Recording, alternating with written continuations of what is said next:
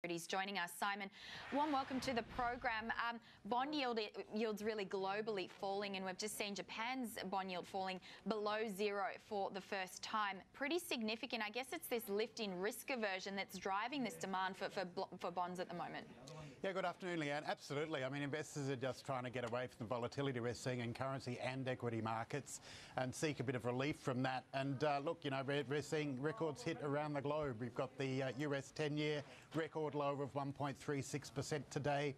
Japan's 20-year government bond rate, as you said, hitting zero, slightly below, and Australia's 10-year rate at 1.85 record. Now let's think about that. The Australian cash rate is 1.75% and the 10-year rate is 1.85%, 10 basis points in at over 10 years.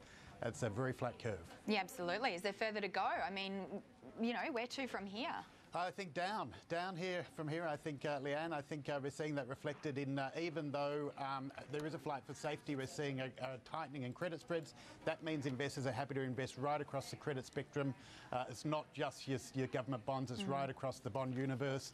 I think the market is now building in. If you look at our 2-year rate here in Australia, it's about about 1.54%. That's suggesting further rate cuts from the RBA. And I'm going to go out on a limb and say I think any chance for the US Fed to increase rates in 2016 is now completely off the table. Yeah, okay. So this move that we're seeing in these yields globally, does this tend to be a bit of a leading indicator of what lies ahead sort of economically? Well, it does. I mean, the 10-year really looks at the impact of inflation growth over the long term, and we've certainly seen, as you would be aware, inflation dropping off a bit of a cliff there, very on the low side, and continued growth downgrades as well right across the globe. So the impact of that Brexit vote, a lot of commentary that that's still being felt. We're still working ourselves through that.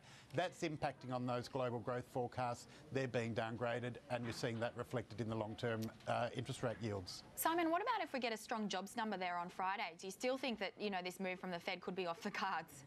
Look, I think it's really out of the Fed, out of the hands at the moment. I think that, you know, it's global factors really driving this, and you know, when you've got global yields continuing to fall, and you know, central banks continuing to support markets, and you know, expecting that the UK central bank will have to come out and support their markets as well. Rates are going to continue to fall, and I think it's very difficult for the US to look to increase rates in that environment, or, and I'll put it out there, maybe even hold rates at the current levels in this environment.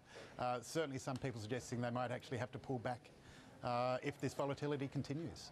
All right, very interesting. Simon, we'll leave it there. Thanks so much for joining us. Thank you, Leanne. Simon Michell there from FIIG Securities. Well, my guest host, Henry